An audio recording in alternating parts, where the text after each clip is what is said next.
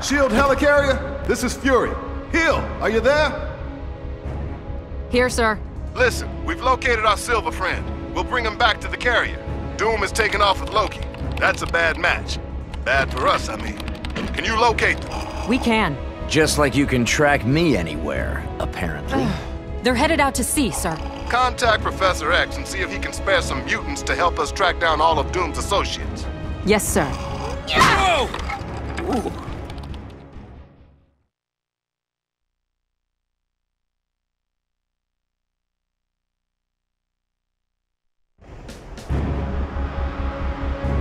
Loki and Dr. Doom are heading out over the ocean, possibly looking for more cosmic bricks. We need you to fly out there and find them. What is Brother Loki thinking, associating with this villainous Doom character? Shall bash some sense into him. Take it easy, Hammerhead. We need to find him first.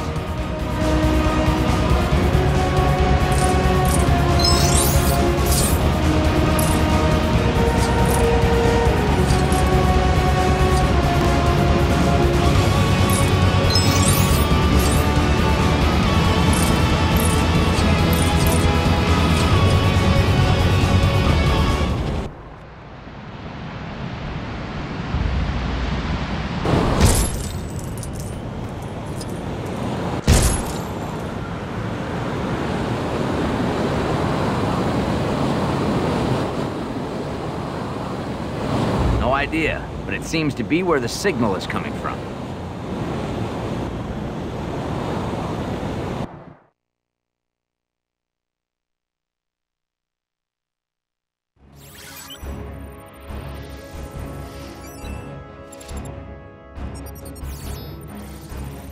Shield research submarines are extremely useful for taking the fight to bad guys while underwater. These subs feature advanced tracking equipment, ideal for locating enemies or items of interest.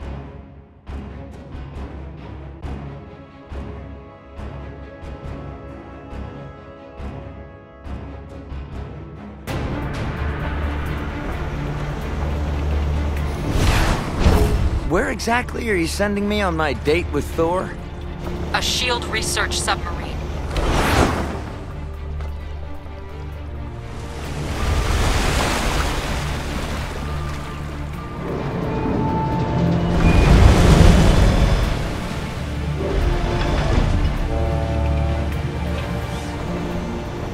A research vessel covered with weapons. That's deceptive labeling.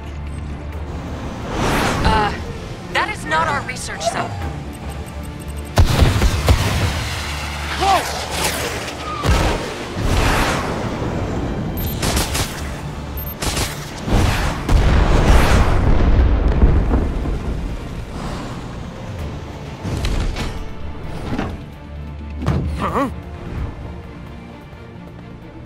Don't tell me. You got here on a really long spider line. No. You're not the only one that can fly. Compliments of Mr. Nick Fury and S.H.I.E.L.D. You know, I could fit you with a rocket-propelled iron suit if you like. Sounds heavy.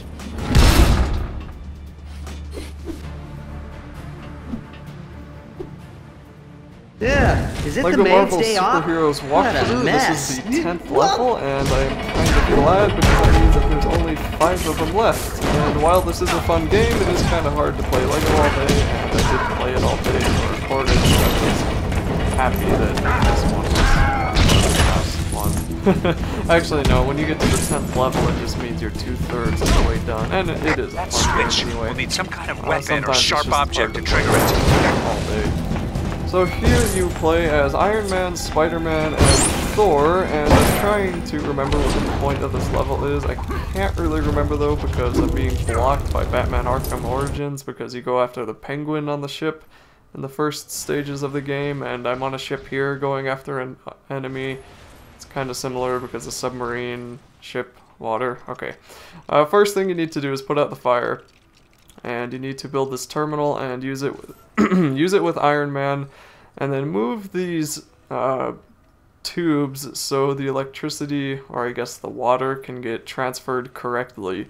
So just set it so it's flowing left to right, or heck, even right to left. The water will fall down on the fire, then you can use Iron Man's laser ability to break the gold wall.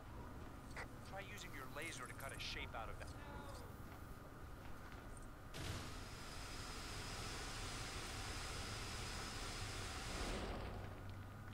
Then you'll have to switch over to Spider-Man and use his Spidey sense so he can get up here. I think Thor and Iron Man can just fly up, which is why you need Spider-Man to use his Spidey sense. But get inside here, use Spider-Man's web ability, web slinging ability on the handles to conveniently move down the pipe so the water keeps flowing and puts out the remainder of the fire. It kind of interests me how Iron Man's suit is now magnet-proof, and fire, well, maybe not. Yeah, okay, I'm gonna say fireproof and waterproof, maybe bulletproof, you know, everything proof, but it can't put out fire. So, I don't know. Anyway, switch on over to Spider-Man once again and use his web slinging ability to get the water down onto the fire itself.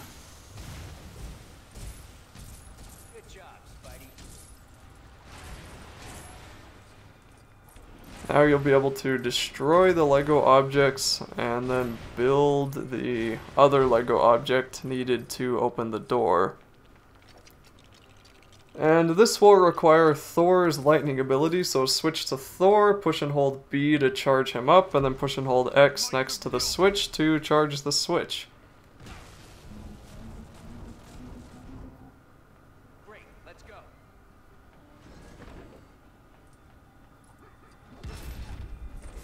So you'll see there it teases you with Captain America's shield, but you don't have Captain America, so that means free play. It's probably a collectible of some sort. There's also a lot of these enemies, and these enemies are extremely annoying because they back up from you, and they just like to... I don't like these enemies, they're really aggravating. But that's what Thor's ground slam is for. It's really useful because you can just go into a group of enemies, toss them all away, and you deal one hit of damage, you do it again, and they all die. And Thor actually has some of the better attacks, I think, because they don't take nearly as long as everybody else's. Spider-Man's attack takes forever. Iron Man likes to fly everywhere when he attacks. It's just, I did not like the attacking in this game. It was not as smooth as it could have been. I mean, it was cool, but it was annoying. So here you're actually going to get to control a submarine, and to get the submarine you need to switch to Iron Man and then blow up these silver objects, or these silver crates up here, and then build the terminal for the submarine itself. Or I guess not the terminal, but charge it up with Thor. All of these characters can fly. Spider-Man can technically fly because he can web sling everywhere. So if there's any high place you can't get to, just remember, double tap A, fly up there. And the switch was being really stupid and not letting me charge it. There we go. The crane will give you the box, which you will then have to use to get the submarine. So switch to Spider-Man, use his webs to pull it down. Build the terminal, switch to Tony Stark, and then you get to control it for the brief time that it allows you to. And there's not really much freedom here either. So what you need to do is push those two buttons. There's one on the right side there, and there's one over here on the left side. And the submarine is really weird to control too, because it goes quicker, then it goes faster, and there's some way to make it go up and down. You can get that mini kit if you want to. I just didn't want to spend the extra time. And then when you're ready to push the switch, just ram into it, that'll activate it. Go on over to the other one, ram that switch, and then the door will open.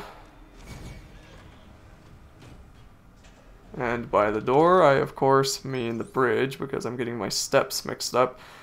So go across the bridge, use Iron Man's laser ability on the golden chest looking thing there, build yet another lightning switch for Thor, because yet again this game loves making you switch between the characters to accomplish something, which, you know, it's a good way to get you to do the character, but as I've said before in previous videos, it's kind of annoying. So as you charge it up, you will stop. Well, I guess it speeds it up and then blows up, so you overload that generator and that opens the door. And you'll be able to walk into the next room. Now for this door, I was actually a little bit surprised that I didn't, you know, that there wasn't a cutscene or a load screen or anything here. It was just a seamless transition into the next area. Normally I expect a kind of a wipe, dissolve, or something like that. But nope. This one you just walk on in, and this will be a mini boss fight. I forgot what his name was. He's really weird looking. I have never seen this guy before. I am designed only for conquest. I don't even know what his name is. Yeah, well, he's weird and he's been made for conflict. So to take him out, just defeat all the enemies that he throws at you. And once you get rid of every single one, he will drop down and you'll be able to hit him. So of course, using Thor is probably the best option just because you can ground slam, knock the enemies off, and if it doesn't knock them off, it does pretty decent damage to them. So he will go around on a rampage, trying to zap you with his laser from his mind, destroy more of his enemies, and then you'll be able to hit him for the first time. This is actually a pretty lengthy mini-boss. Eventually, I guess he overloads himself, and then he drops down here in a second. There we go. So after he does his molten fireball attack of death, he will get stunned, and the best way to hit him is just to jump and push X, ground slam. So do that 2 more times, basically. It's pretty recyclable. Of course, probably the best way to kill the enemies would be to switch to Iron Man and then stand in one spot and just rapidly tap X, and that way he will start shooting his guns, and then you can turn in the direction you want to shoot, and you can take out a lot of enemies quickly. So whether you want to use guns, or you want to use Thor's hammer, maybe you just want to use Spider-Man, whatever it takes to take out the enemies, it doesn't really matter. So here's the second time when he throws his molten fireballs, and then he gets stunned. You hit him with Thor, hit him with whoever else you want. Take out the final wave of enemies, and you can see as they just, they back up. That is so annoying when you try to kill them and then they just walk away. I hate enemies that do that.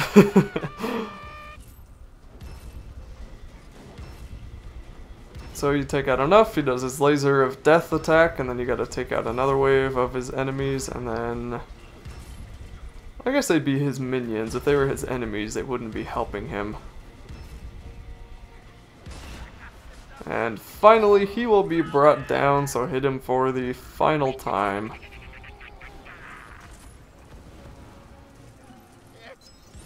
Was it enough?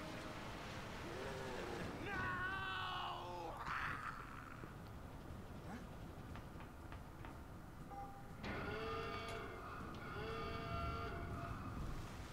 He just stole our sub.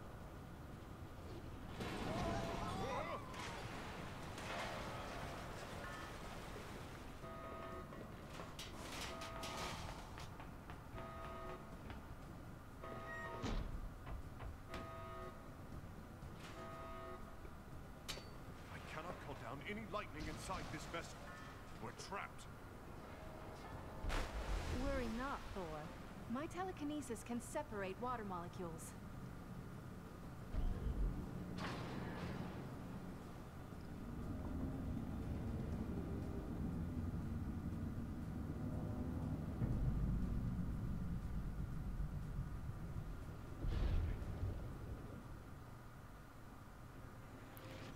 So you get to do a fun little underwater scene, which reminded me of BioShock 2 when you walked underwater in some parts of that game. And here you just have to walk around to the edge of any edge of the bubble. Do bubbles have edges? It's a sphere. So I guess you walk to the end of the bubble? I don't know. I'll just say edge, why not? Walk to the edge of the bubble, and this, I think her name is Jean. She will follow you, and it can be a little bit annoying because she's slower than you are, but just give it enough time and you'll be able to get where you need to go. So, destroy this thing on the left side and then break it open with Thor's hammer. It will create a whirlpool, which strangely doesn't suck any of you in, but does help you by giving you this weird underwater plant to build onto the wall.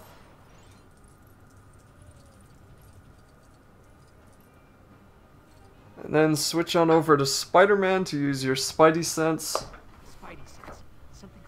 And then bring down the starfish. I guess it's not a plant, it's a starfish. Poor Patrick.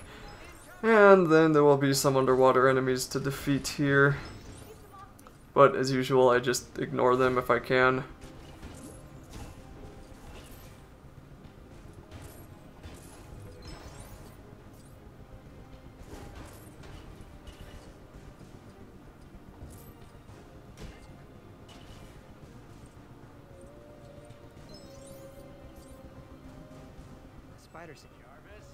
So use Spider-Man's Spidey sense again, and then pull down these pillars of the ancient underwater utopia known as Atlantis.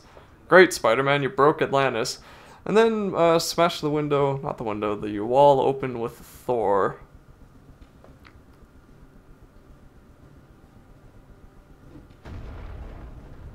I don't really know what the use of that slow motion scene was. Sometimes it makes me wonder if they use slow motion because the game has frame drops at that part, so they make it slow so it looks really cool, but it's really because the hardware can't handle it. I don't know. Maybe they're just doing it because slow motion is cool. But it's better than in Lego City Undercover U, where there was slow motion every other attack. Anyway, so you can see the submarine that you need to get to in the background there. And you just need to do a couple more things here, and then a couple more things afterwards. Obviously, you can probably see that giant pillar where you have to use Iron Man's ability to knock it down. But for this first one, use Iron Man, use Thor, switch back to Iron Man. If you can even walk there, I don't know. Oh, that's right, the bubble. Wow, I had that exact same thought there. I was like, why can't I walk there? And then when I was playing this, I thought, why can't I walk there? And just now I realized, oh yeah, I have to wait for the bubble. Anyway, use Iron Man and use his laser to hit these golden, I don't know, scales, I guess, on the octopus, squid, whatever it is. It can be a little bit annoying because those golden things like to move, but it's not really too bad. Just try to follow it to the best of your ability, you'll be able to get it. And once the octopus gives up, it will slither back into its hole and use Spider-Man's Spidey sense to pull the pillar down. And after this, there's only a few more things you're going to have to do to free the submarine, and that will be it for this level.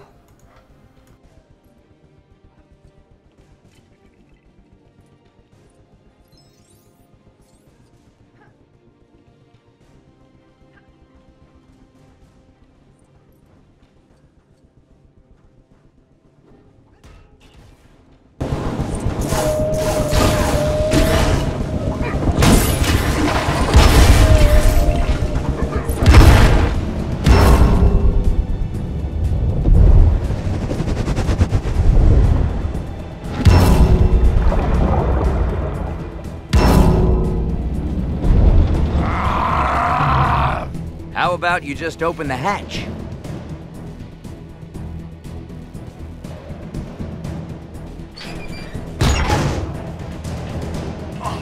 Really? With the banging? Really?